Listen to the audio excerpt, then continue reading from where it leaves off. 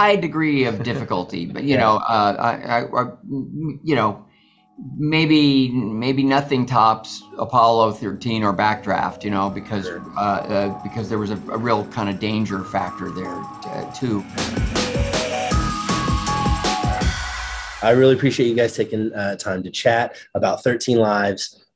Terrific film that tells the story of the Thai junior soccer team trapped in the caves in 2018 is when this happened. Mm-hmm. And I got to tell you, I it didn't dawn on me how that's been 4 years. I know. I felt like COVID, man. COVID has just put a blur over all of it. We don't know. It's going to be another decade before we get squared away, I have a feeling. before anything makes sense anymore in time. Raymond, I'd like to ask you, have any of the boys and their families seen the film yet, and or anything? And if they have, I'd love to know what their reaction was. Do you mean the real boys? Yes, the real boys. That's what I mean. The real No, families. yeah, we haven't actually had a screening yet in Thailand, but we are planning a premiere on the 4th of August to basically gather all the people. So I'm unfortunately, because I'm here and everything, I'm not exactly involved with the day to day, but I think the invitations are going out. So I don't know if they will end up seeing it, but for sure, basically when the film is out on Amazon Prime on August 5th, we really hope that we would see them and see what they think about it. Yeah, that'd be very interesting to know. Ron, the film, you do such a good job of capturing the claustrophobic aspects of what was going on in those caves. I guess I can only assume of what was going on, what was happening.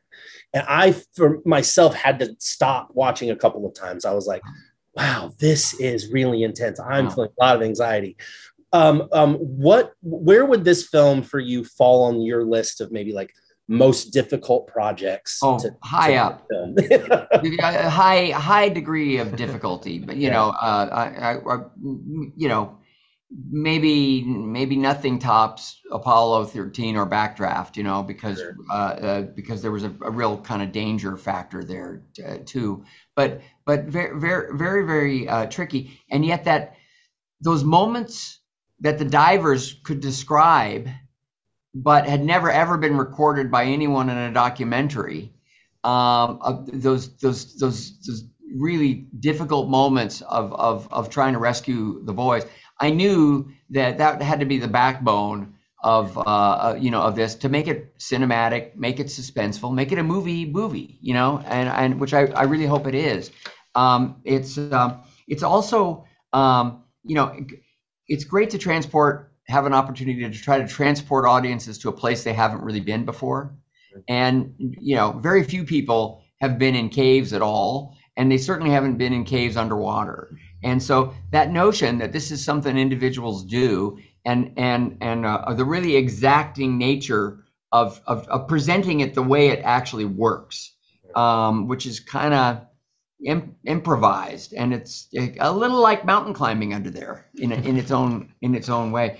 Those were all I thought just great entertainment opportunities, and all speak to this amazing commitment and volunteerism that across the board, whether in the water or up on the mountain or at the base camp or in the medic's tent, was making all of this possible, so that these boys could in fact be rescued.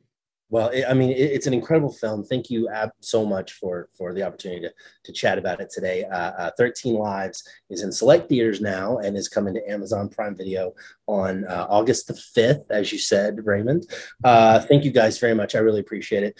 Ron, my 9-year-old made me promise to tell you that The Grinch is their favorite movie of all time. Wow. So well, thank you. That's telling you so that I don't get in trouble. That's high praise. Please thank you. Guys.